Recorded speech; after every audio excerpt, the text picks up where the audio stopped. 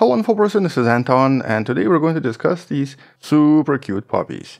Puppies of a new hybrid of a dog.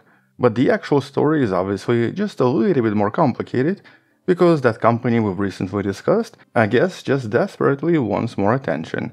They're basically now claiming that they created direwolves, like the ones in the Game of Thrones. Or to be more specific, their claim is that this is the first de-extinction ever. And it's a pretty strong claim, so obviously, since there is a lot of science involved, we have to discuss this on the channel. But just as a reminder, last time, that same company, Colossal Biosciences, introduced this into the world. This was the so-called woolly mice, basically a mouse containing genes that the researchers from Colossal were claiming came from a mammoth. Now you can learn more about this in one of the videos in the description, but the point here was that they were essentially trying to find techniques to make the extinction possible. So yeah, think your Jurassic Park, except that instead of dinosaurs, we start bringing back some of the megafauna that used to exist approximately 12 to 20,000 years ago. And so in this video, let's talk about direwolves and what we know about them. Let's talk about these super cute puppies, who by the way are not direwolves, talk about the science behind this, but first let's actually start with the obvious. Let's discredit their claim right away. Even if these were direwolves, this is not the first de-extinction attempt ever, because that was attempted 22 years ago, and it was actually for this animal, Spanish tur, also known as Pyrenean ibex, the animal that finally went extinct in January of 2000. Dying of natural causes and possibly heart attack may be the result of the .com crash, because this goat right here invested everything. But on a more serious note, you can actually read about the first birth of an animal from an extinct subspecies in a study right here. Here, 3 years later, researchers actually succeeded. They brought back an extinct animal, but unfortunately in this case, it did not survive very long. When this goat was born, it had a major issue inside its lungs and only survived for 7 minutes. And though this has never been attempted again, technically this was still the first ever de-extinct animal. But because Colossal Biosciences is a startup that's trying to basically raise billions, they do have to make quite a few extraordinary claims. But I guess let's just discuss the facts and ignore the actual announcements. And the fact number one is that they actually did extract DNA from 2 prehistoric direwolves. This was from 2 different fossils, one discovered in Ohio from 13,000 years ago, although here this was just a tooth, and inner ear from Idaho from 72,000 years ago, which allowed them to create a partial DNA that was then sequenced and compared to different canine species. Here they tried to use different living relatives, including wolves, jackals, and foxes, and decided to settle for gray wolf. And here this is actually really important, because technically gray wolves and direwolves are actually very different. And that's despite some similarities in terms of physical appearance, as you see in this image. On the left, that's the gray wolf. On the right, that's the direwolf. So here they appear just a little bit bigger, their jaws are much stronger, and their teeth are really large as well. As a matter of fact, they had some of the largest teeth of all canines, with an extremely powerful bite, possibly strongest bite of all canine species. And this was very likely the adaptation entirely based on what they were hunting. And here we're talking about everything. They were basically preying on all of the mega herbivores. So in essence, everything you see right here. And though it's not entirely clear what they actually looked like, it's actually extremely likely that they were not white. And so the only reason they're white here is because in this case, these puppies were designed to be white. And my guess, it's really because of this. And so I think HBO possibly has a copyright on these wolves already. You can't just bring a character to life and assume it's yours. But anyway, back to the actual species. And while just like so many other megafauna existing during this period, all of them went extinct following the last glaciation period. So approximately 12,000 years ago, they all disappeared.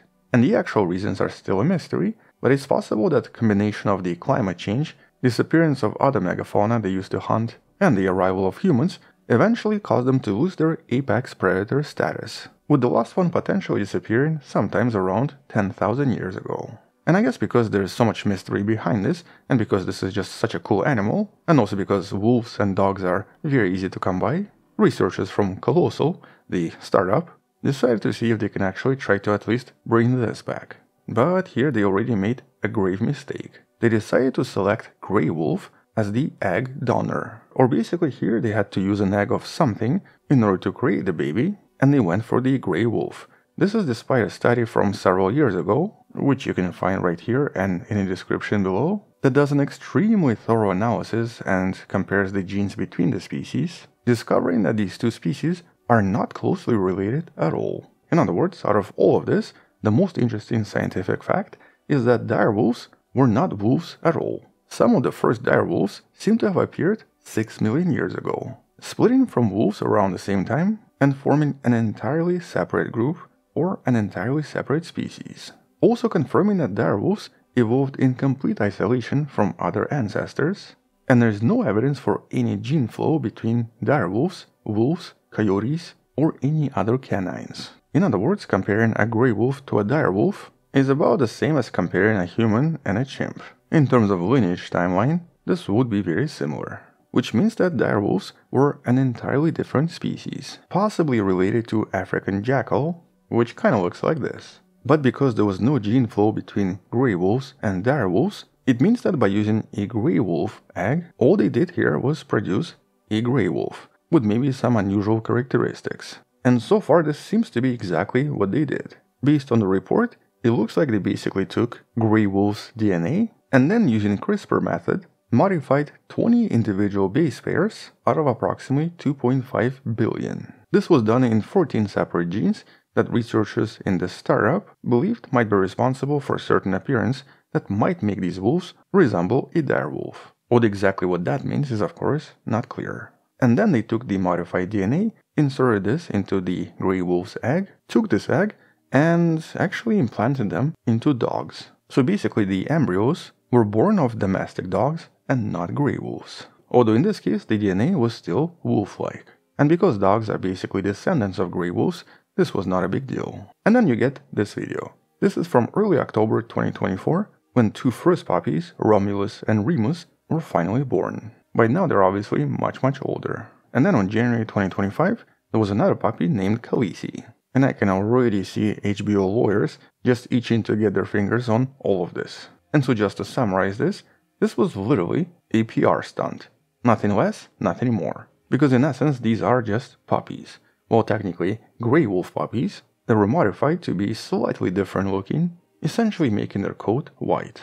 And because in this case these puppies are also going to be raised by humans, they're going to be even entirely different from a typical wild wolf. So far the plan is to always keep them captive and to just raise them as wolves. And as a matter of fact, releasing them might actually be illegal. But here I guess one of the new questions would be, so are they going to be actually healthy? Are they going to survive long? And will they possibly develop similar problems to that first case with that goat I previously mentioned? Right now it's only been just over 6 months, so the results are not clear, but it would be interesting to come back and discuss this more in the future, assuming of course we hear a little bit more about them in years to come. Being able to sequence partial DNA and come up with certain modifications to change certain things, and then to actually give birth to a living being that seems to be healthy, is definitely not a small achievement. So in that sense I'm definitely impressed. And especially because these are just super cute. But just like every scientist said so far, these are nothing more but genetically modified wolves, with 14 modified genes that makes them look just a little bit different. And everything else inside of them is basically wolf-like. But this is definitely not de-extinction, and these are definitely not direwolves. A more appropriate term would be gray wolf hybrid, which if you have any dog, is basically the same, because that's what dogs are in a nutshell. Although I think we'll probably come back and discuss this particular startup in the future, once they come up with some new over-exaggerated claim and some new de-extinct animal they decide to bring back. Oh hey, here's a suggestion, maybe a saber-toothed tiger. And that one is going to be really easy. You take a cat, a couple of plastic knives, done.